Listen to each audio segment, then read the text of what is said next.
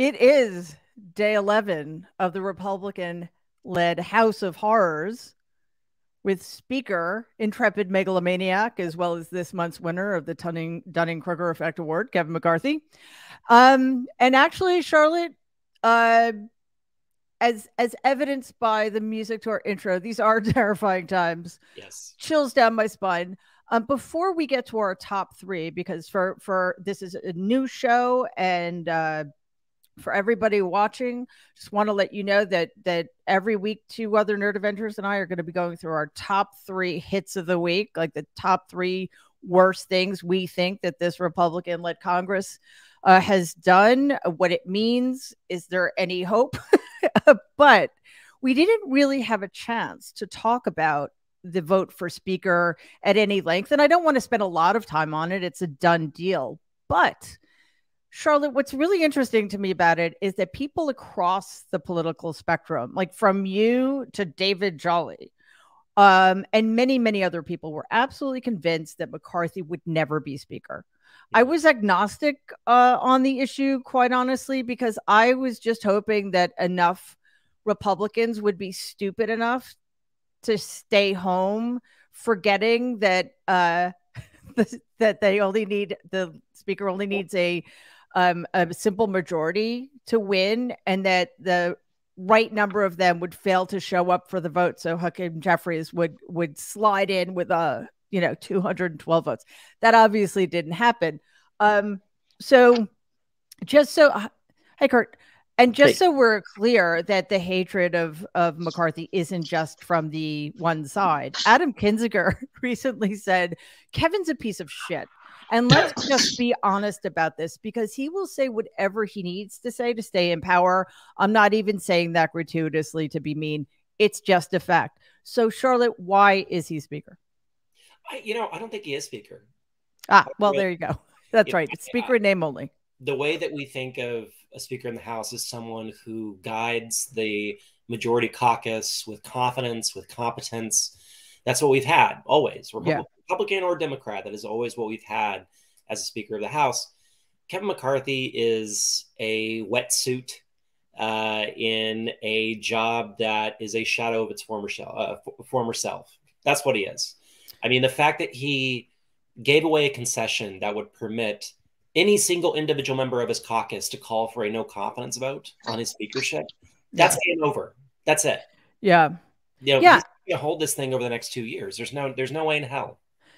No way. And the truth of the matter, Kurt, is that even if, because I think it ultimately, the surprising thing was that the 200 whatever stuck with him throughout. That even though he was willing to give away the store to the worst of the worst. But the truth of the matter is, one, like, who's better than Kevin McCarthy anyway? And two, after all the concessions he made in the process leading up to the vote, there was no way anybody, if it had been somebody else, that person would have been in any better position than McCarthy finds himself in now. Yeah, and I think that's why, I mean, the Republicans who stuck with Kevin through 15 ballots, that wasn't really an endorsement of Kevin as more as it was nobody wants this job.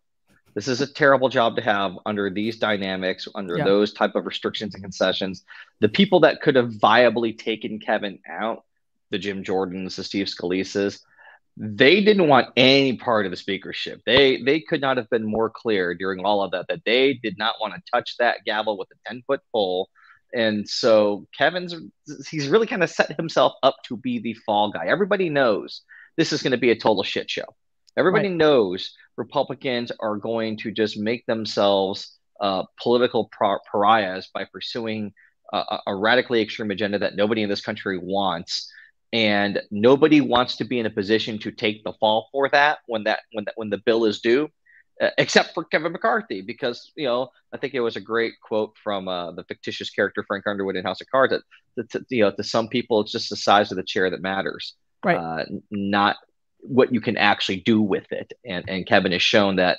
I think that night he posted the photo of them putting the Speaker, Kevin McCarthy, up above the door. That's all that he wanted.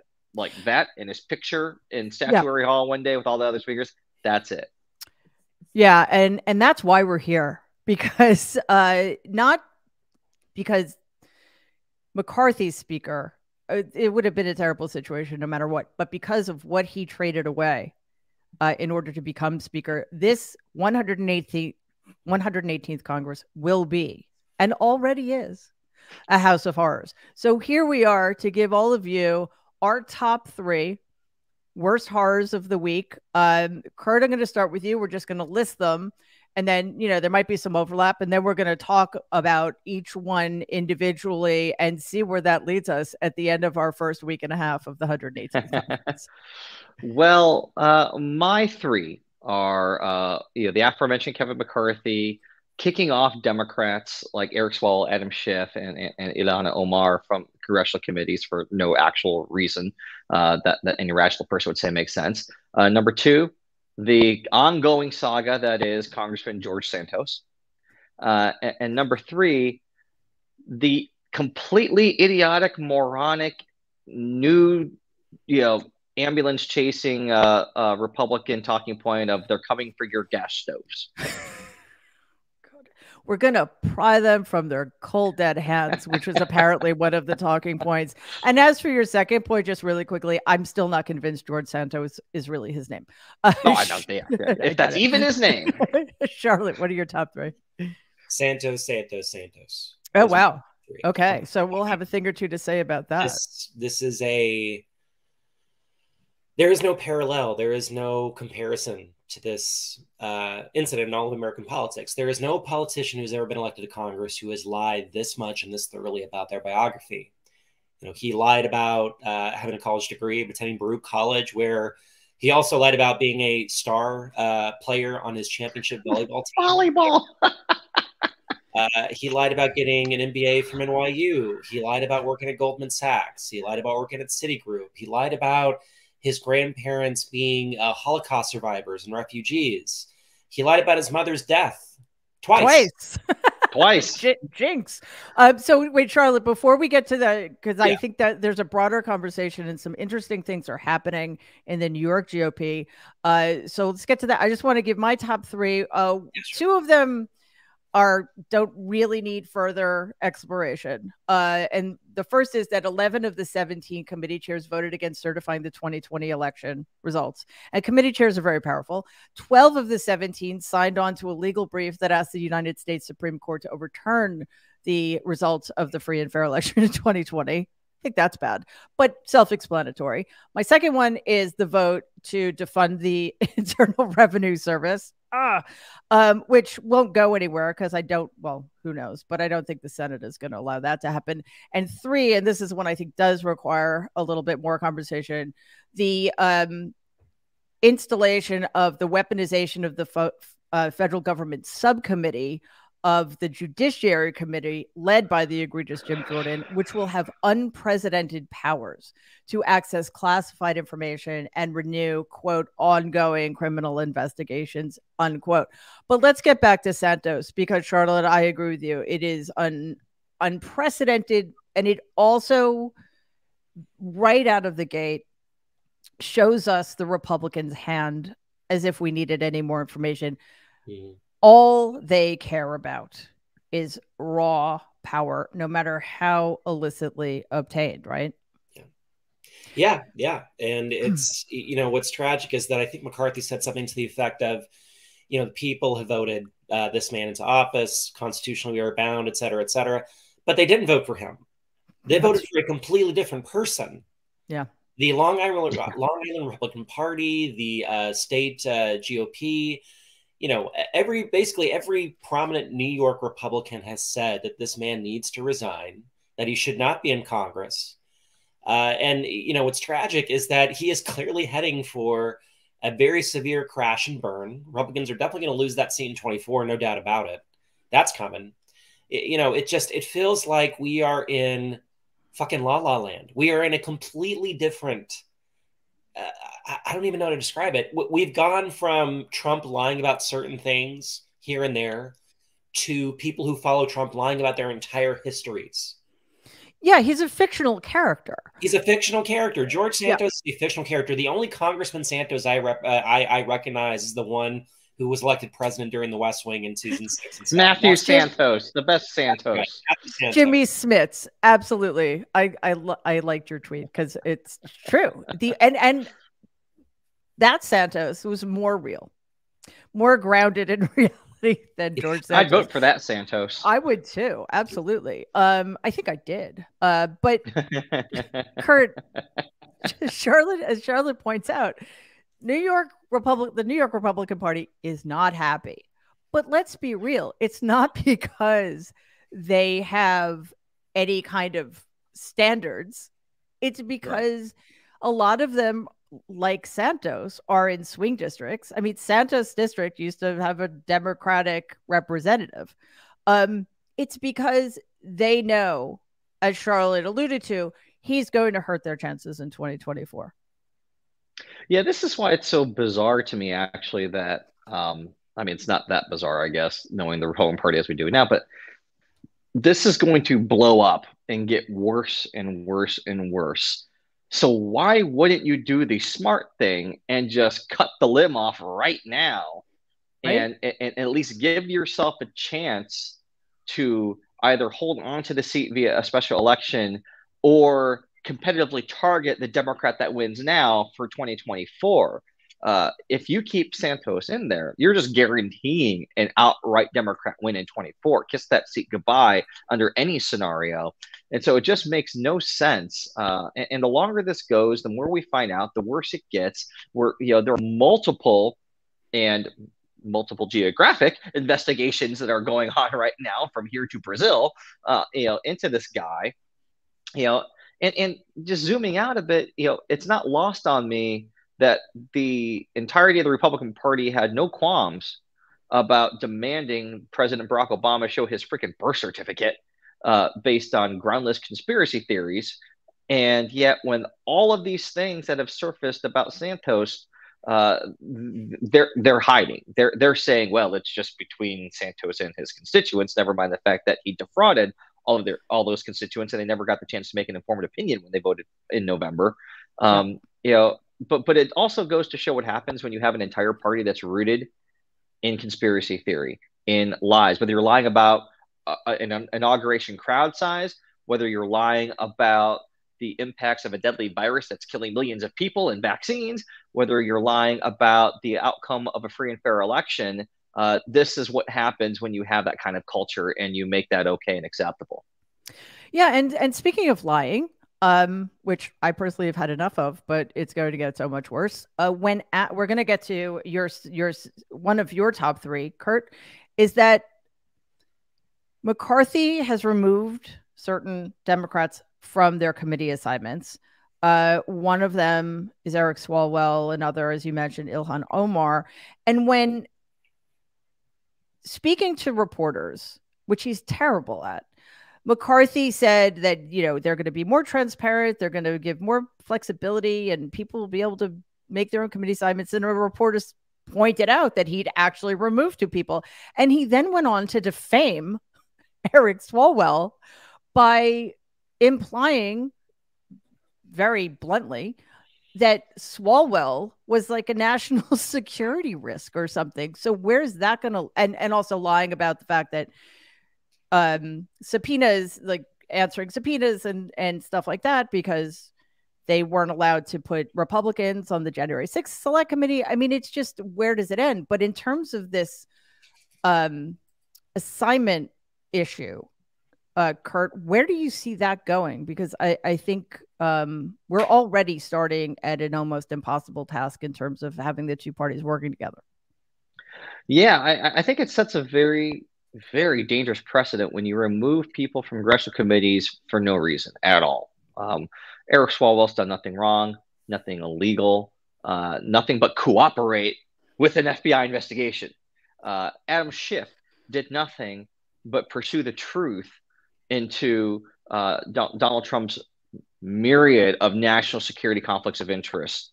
Ilhan Omar, got booted off the Foreign Affairs Committee. Let's be honest, because her name is Ilhan Omar. That's why. That's why they kicked her off. Okay. Mm-hmm. So when that's the criteria that is being used to justify, these type of radical actions, it has, I think, irreparable harm on the institution, because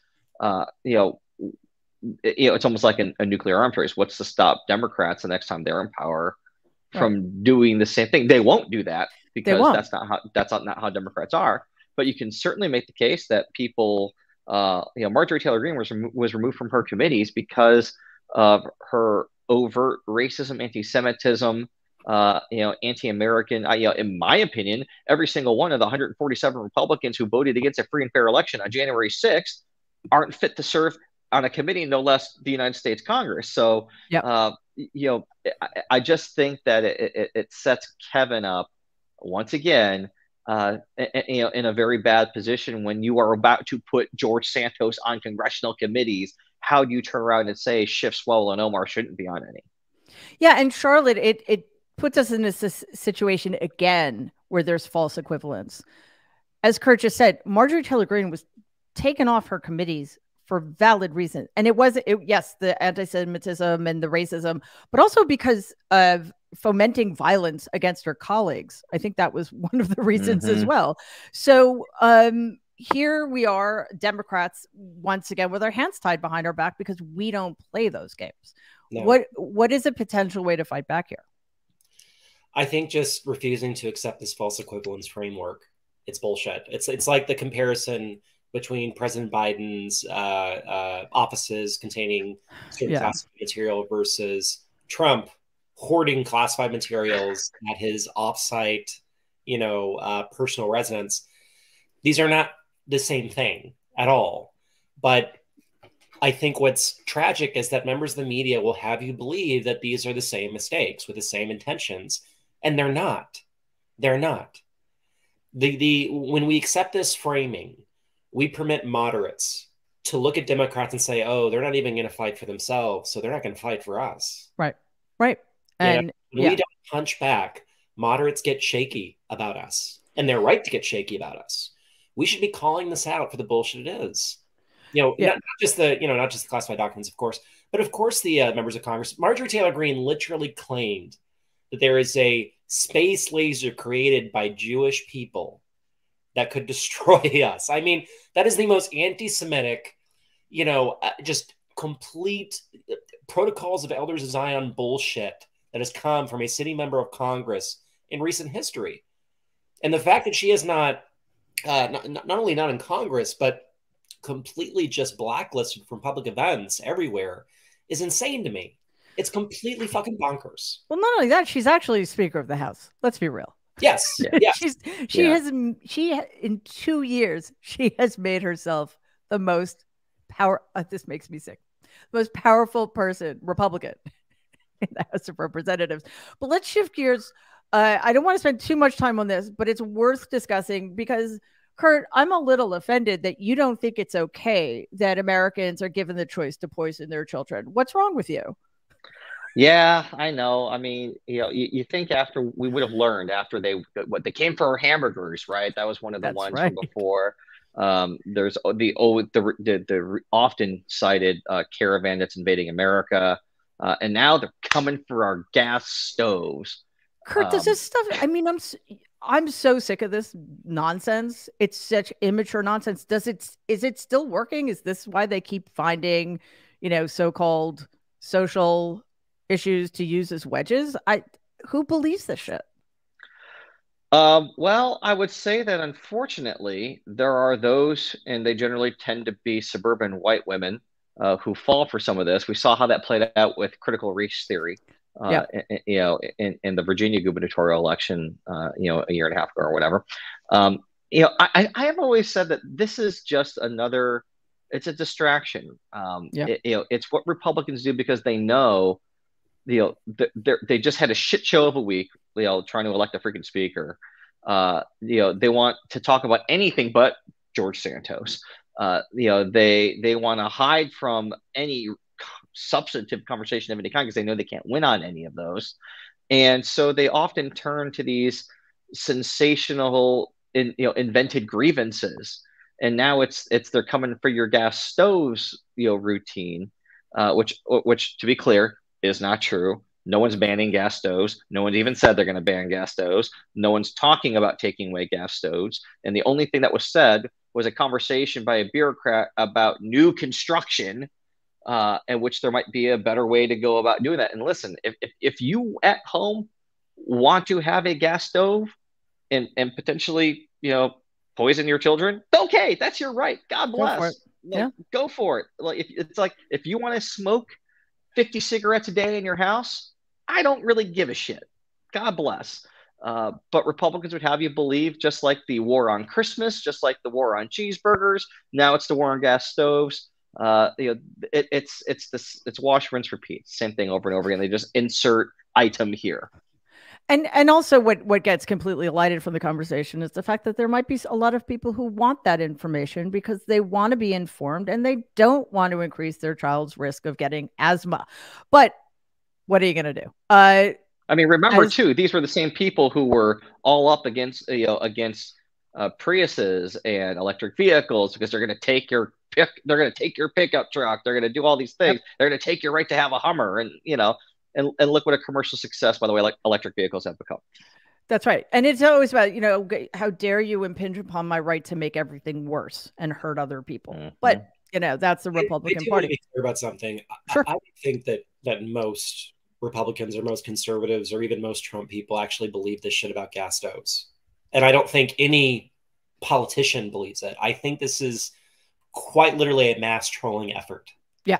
I think that's what it is. I don't think that suburban moms in Virginia really think the Democrats are about to ban gas stoves. There's no way. I think it is more about the fury at Democrats over perceived, cultural oppressions, that they're taking this and seizing this opportunity to run the flagpole and just put a thumb in the eye of Democrats in any way they can. That's what this is. Right. Yeah. Because it's all a play off of that cancel culture, label that they try to assign to Democrats when, oh, by the way, they're the ones, Republicans, that are banning books and et cetera. Right. So they're coming for your guns, stoves, pickup trucks. But that the other purpose it serves, and this brings us to our last of the horrors of this week before we conclude. It's to distract from the fact that there is going to be this subcommittee, or is already this subcommittee, called the Weaponization of the Federal Government, in which Jim Jordan, who's like among the worst human beings on the planet, is going to have enormous power to start investigating the investigators. And I don't know, Charlotte, that sounds like a much more serious issue than the fantastical notion that the Democrats want to ban gas stoves. Yeah, it's an undermining of law and order. It is a lack of confidence in law enforcement, period. The people who respect law enforcement the least are the Republican Party, hands down. I don't think anyone could argue with that at this point. It's not about the duty and service that's inherent in protecting the community and protecting your neighbors. It's become this, I don't know, it's almost become this intentional way of avoiding any accountability by attacking the very authorities that are tasked with holding accountable corruption, treason, all of these awful things that we've seen come out of the Republican Party over the last few years. It's going to be a shit show. It's going to be really bad. And I think that we need to do everything we can to not only push back, but also put it to the American people, honestly, what is going on here, instead of buying the premise that this committee is in any way, shape, or form being carried out in good faith. It's not. So we should be saying that. And what I'm already anticipating is the idea of a Democrat giving some kind of credence or respect to what is going on here. No one should give this any respect. Call it out for the bullshit it is. And Kurt, some Democrats have. I don't remember who it was. Maybe it was Schiff calling it the Committee to Promote Insurrectionists or something like that. What do you make of the Democrats' decision to occupy seats on this subcommittee? I think you have to. Listen, we saw in how Kevin McCarthy made a huge strategic error by not appointing Republicans to the January 6th Select Committee. You cannot give the other side an open field to just do whatever they want, have all the hearings, have all the information. Listen, if you have Democrats on that committee, that means Democrats will also have at least access to the same information that Republicans get. They will have access to the same depositions. They will be in the room for a lot of the depositions. You have to look at it as almost a counterintelligence gathering effort. That's what the Democrats' job is going to be on this committee, is to find out what the other side is up to, and then try to neutralize it. You can't do that from the outside in. You have to have people up there, which is why I think it's very vital. And this is one of the most important decisions that the new Democrat leader, Hakeem Jeffries, will make, of who you put on that dais. Who do you appoint to make sure that there are people who are holding the feet to the fire of Jim Jordan, whoever else he puts on that committee? You got to have people who can communicate, who understand messaging, who are knife fighters. Because that's what this is. What you don't want to do is surrender the dais so that every week the Republicans can have a hearing for 1-2 hours to just say whatever they want. At least if you have Democrats on that committee, you get to push back right there on that dais in real time and set context and call out Republican bullshit. If you walk away from that, you lose the ability to do that, and you have no chance of controlling the narrative. And also pointing out, by the way, when Republicans on this committee, when they do stuff that's going to be borderline obstruction of justice, when they do stuff that's going to cross ethical and possibly legal boundaries, we need to have people there watching. Yeah, I really like the idea of looking at it as counterintelligence. Okay, we are almost at the end of our very first episode of the House of Horrors. There are so many horrors, and it's literally been not even, because Congress didn't start on the 3rd as it was supposed to. So it's not even been 5 days, and look at the horrors that were buried beneath. It's appropriate that it's Friday the 13th today. It is so appropriate. It should be Friday the 13th every Friday going forward until we are in 119th Democratic-controlled Congress. But I want to end. We've had so many lowlights. So, Charlotte, I don't know if we can find a highlight necessarily, but is there any silver lining about either the unexpected negative impact there will be of some of these things, or did anything legitimately good happen in Congress this week? Oh gosh. Well, I thought Leader Hakeem Jeffries' speech was extraordinary. His speech to open up the Congress.